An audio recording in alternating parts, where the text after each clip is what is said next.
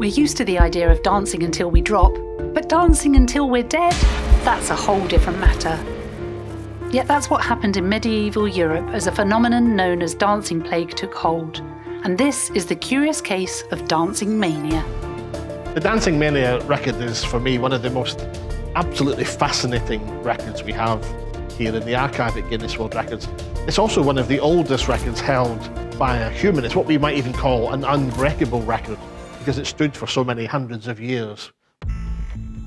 In the German town of Aachen in 1374, victims were seized with an uncontrollable urge to dance. The outbreak was dubbed St. John's Dance, and victims danced for hours until they collapsed with exhaustion.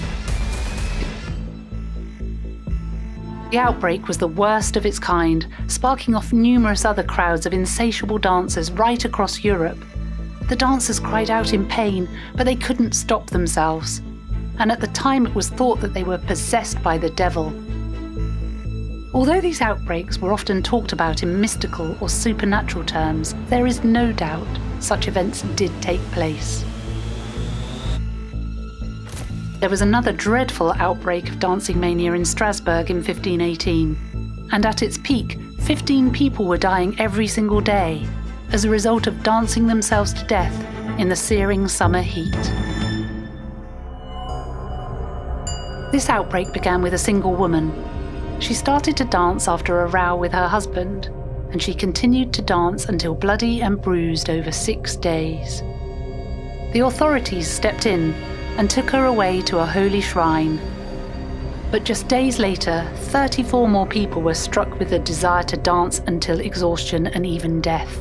The most commonly repeated theory for what might have caused it is something called ergotism, or poisoning by the ergot fungus, which grows on rye and some other grains. One of the key chemical components of ergot is what is called lysergic acid, which is the LS in LSD. This has been known to cause delusions and hallucinations, and it has been hypothesized may have driven these people to dance uncontrollably. As the dancing mania spread, the authorities stepped in once more. But their solution had catastrophic consequences. They decided to play music to help ease the stress. However, it simply provided a soundtrack that boosted their urge to dance. In an incredible U-turn, the authorities then banned music and tied people to wagons. They took them on an enforced pilgrimage, which eventually helped the mania to subside. A more likely explanation is what is called mass psychogenic illness, or what was once called mass hysteria. This is where a kind of contagion of an idea or a belief can spread through a population, particularly during times of extreme stress.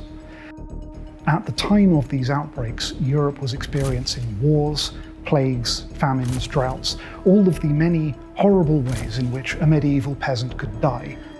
In this context, it is perhaps not surprising that they believed themselves to be under attack by a supernatural force, and the area was already home to legends of demons or devils cursing people to dance uncontrollably until they died or repented their sins.